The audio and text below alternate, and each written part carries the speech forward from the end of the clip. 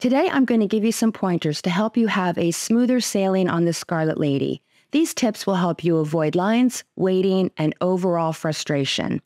I just completed my 6th Virgin cruise, and I've learned some tricks that can hopefully improve your voyage. If that sounds interesting, please keep watching.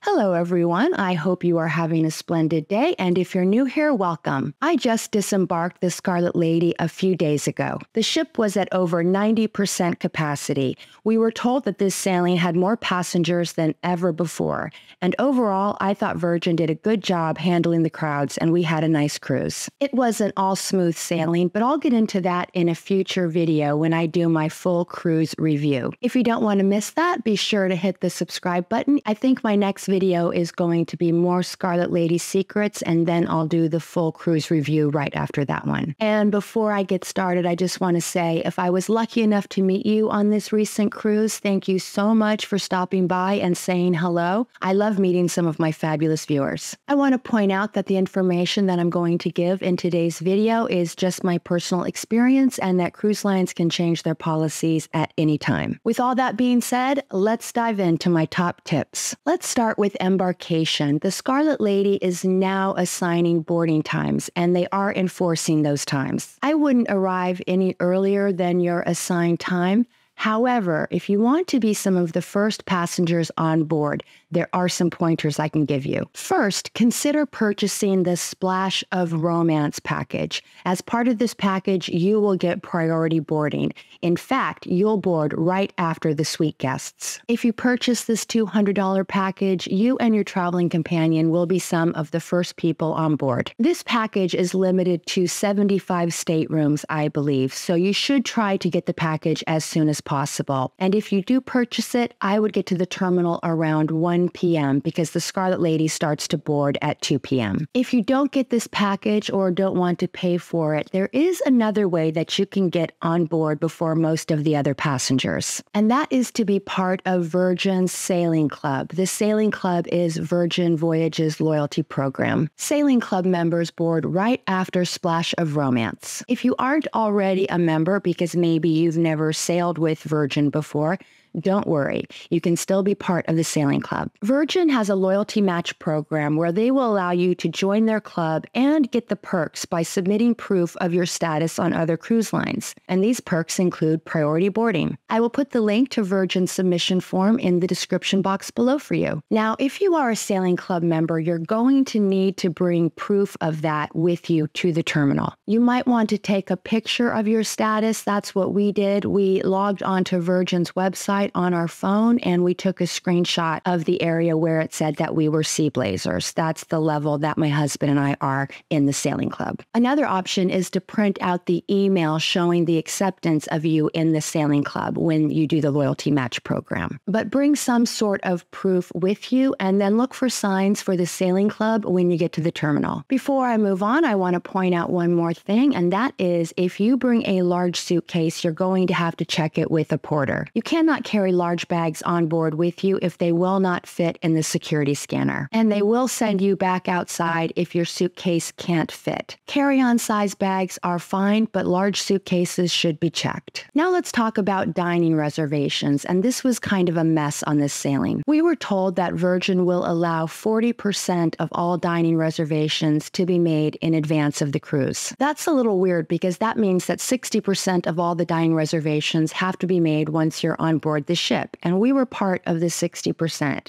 When we boarded the Scarlet Lady, we didn't have any dining reservations. So my advice is to make dining reservations in advance if you can. Virgin says that sailors traveling in standard cabins can reserve dining 45 days prior to departure. And it's 60 days for those booked in Rockstar or Mega Rockstar quarters. So as soon as you can, I would call Virgin and speak to a representative and make all your dining reservations that way. I think it's much easier than trying to use the app. But if you are unable to make diner reservations in advance, you're going to want to get on board the ship as soon as possible so you can reserve your restaurants. On our sailing, we went right to the pizza place, we put in our order, and then my husband and I sat down and logged into the app so that we could make our reservations. We did this in tandem so we could do it faster. And this is how it's done. Once you're on board, turn your phone to airplane mode, turn Bluetooth on, and then log on to Virgin's Wi-Fi. It's called Mermaid something. And then you should be able to make reservations for dining and shows. Now, because a lot of sailors don't have reservations, they are all trying to do this at the same time. So the Wi-Fi will probably be even slower than normal. And by the way, even though basic Wi-Fi is included on all Virgin Voyages, I would recommend that you upgrade to premium.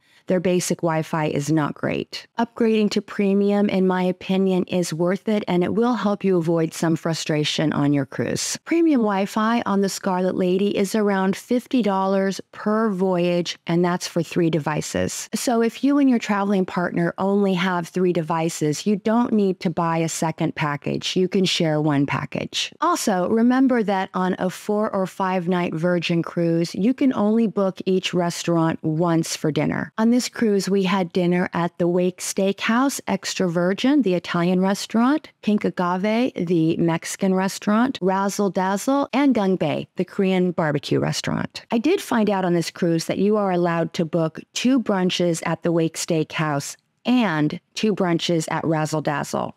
We had brunch twice at Razzle, once on each sea day, and enjoyed both very much. Once you've booked dining, immediately try to book any shows or activities. On our cruise, most of the activities like the pub crawl, cocktail tastings, and even fitness classes were completely booked. And we were some of the first people on the ship. I think they give priority to suite guests. But we were able to get reservations to one show. It was called Around the World in 80 Minutes with the Diva. It's a drag show, and it was a lot of fun. Highly recommend, but I'll tell you more about it in my full cruise review. Now, if you are getting kicked off the Wi-Fi on embarkation day, don't bother going to guest services because it's happening to everyone. Everyone is trying to make reservations at the same time.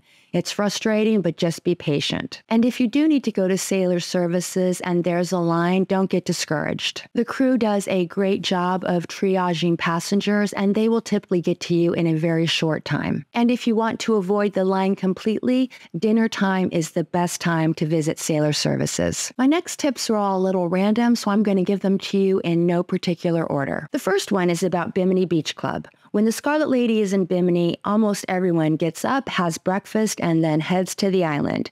They stay there through lunch, and then they go back to the ship. Instead of rushing off the ship, you may want to take an hour or 2 and go visit the hot tubs on deck, and then head to the island and spend the afternoon there. The Bimini Beach Club is much less crowded later in the afternoon. This way, you'll get the best of both worlds. No crowds on deck and less people at the beach club. On this cruise, Tom and I stayed on the ship the morning we were in Bimini, and we had the deck all to ourselves. We even had a hot tub to ourselves, and we were able to have some nice time together, exhale, and relax away from the crowds. Another good relaxing option is to stay on the ship in the morning and spend an hour or 2 in the thermal suite in the spa. It's $39 per person for a 3-hour window, and it has a mudroom, steam room, sauna, salt room, and a few plunge pools. Moving on to shows. If you have reservations to a show in the Manor, and that is Virgin's nightclub, get in line early. I would recommend at least 30 minutes. You'll have a better chance to get a seat because a lot of people end up having to stand for shows in the Manor.